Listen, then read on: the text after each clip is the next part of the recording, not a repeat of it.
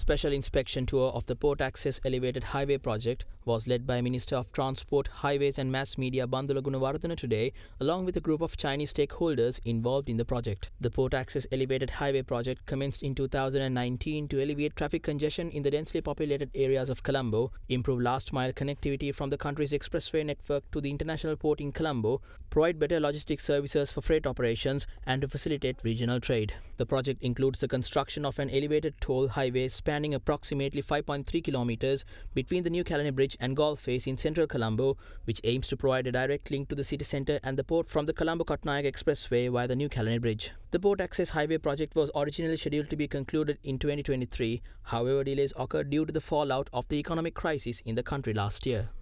මේ දැවන්ත ව්‍යාපෘතිය සඳහා සම්පත්දායකත්වය නැත්තම් ණය සැපීම කරන්නේ ආසියානු සංවර්ධන බැංකුව. මුළු පිරිවැය ඇමරිකානු ඩොලර් මිලියන 360.2යි. ආසියානු සංවර්ධන බැංකුවෙන් ලැබෙන්නේ ඇමරිකානු ඩොලර් මිලියන 300යි. ශ්‍රී ලංකා රජය මගින් ඇමරිකානු ඩොලර් මිලියන 60.2ක් යෙදවිය යුතු වෙනවා. දැනට අත්පත් කරගෙන තිබෙන ප්‍රගතිය 69යි. කියන්නේ ආසන්න වශයෙන් 70ක වැඩිවීම වෙලා තිබෙනවා. අපි මේ ව්‍යාපෘතිය අවසන් කරන්න බලාපොරොත්තු වෙනවා 2024 සැප්තැම්බර් 30 වෙනිදා. After the completion of the project, it can provide better facilitation for the port cargo transportation deliveries and solve the problems and difficulties of the city congestions for the people of Colombo. We have revoked and took the advantage of the global resources of CCECC to support the implementation of the project. We have the same goal with our clients and the consultants to make a success of the project. It's a strong team. We have the confidence to complete the work